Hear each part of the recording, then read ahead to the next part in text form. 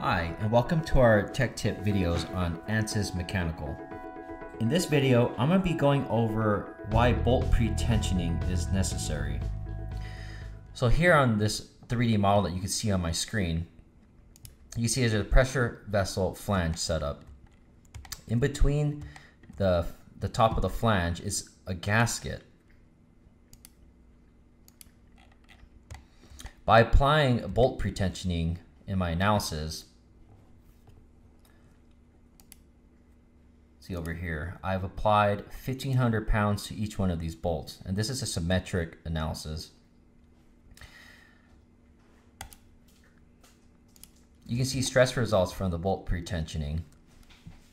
And we could also take a look at the pressure that's applied on the gasket.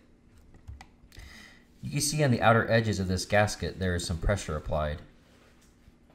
And when we take a look at the deformation results, you can see that these edges on the gasket are under compression. That's good. That means that our pressure vessel flange is sealed. But how do we know that we've applied enough bolt pre-tensioning? I'm going to go over to an analysis where I apply a load on the cap of the flange here. I'm going to apply 9,000 pounds. Let's assume that's how much pressure is being applied to this area. When I take a look at my results, I can see on the gasket that there's no pressure on the gasket. That means my seal has been undone. If this was a pressure vessel, then it would leak and I'd be in pretty big trouble. So that's why bolt pre-tensioning is important. We want to potentially observe the stresses in the bolts themselves.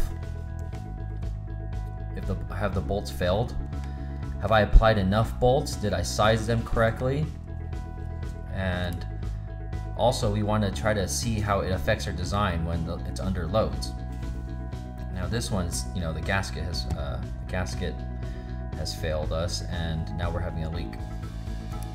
So tune into all our other bolt pre-tensioning videos that will follow this one. Thank you.